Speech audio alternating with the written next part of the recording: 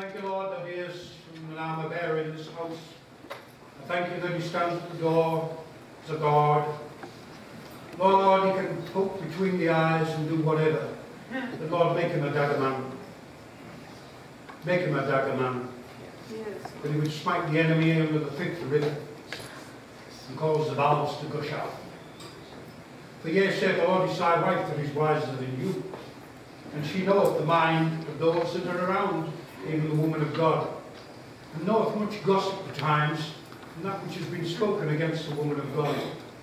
But yea, saith the Lord, her discernment shall be thy basis of her intercession. For surely, my daughter, I would have thee to know, it is thee that rests upon thy shoulders the intercession.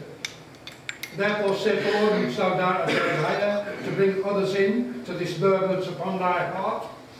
No, do not do it. They cannot receive the burden that thou hast received. You will not share the burden. You will carry it. You will carry it. It will be heavy at first, but you will know when it's gone, when it lifts from off thy shoulder. Therefore is thy bosom full now? Nay, saith the Lord, it is empty, because I have washed thee, I have cleansed thee, and thou hast been touched. Know this, saith the Lord, that thou hast been involved in that which will be shown even in the media, and that which is here. But do not get entirely involved in it, saith the Lord, for it is not thy ministry. Yeah. Do not cause thyself to go out and buy this and buy that, and I will do the media. No, saith the Lord. Yes. I keep you alone and separated unto me. For I brought you like the Esther of old to the kingdom for such a time as this. And the woman of God must travel. She must go over the water. She must not go alone.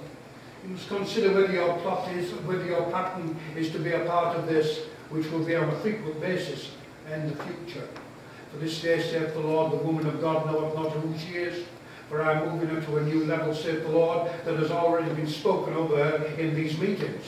Therefore, that which I have said I will certainly endorse even this day, saith the Lord. For like I would put a ring in the snout of a pig, saith the Lord, I put a ring in her nose. And yea, saith the Lord, and she shall be led. And you say, well, why would it be in the nose? For I have anointed her nose with an anointing and a mantle, saith the Lord, where she smells a sweet odour. And by this, saith the Lord, in her life, and as she cometh and as she goeth, she shall sniff out and know that which is where the presence of the King abides. And I will clothe her with jewels and money and gifts and great wealth.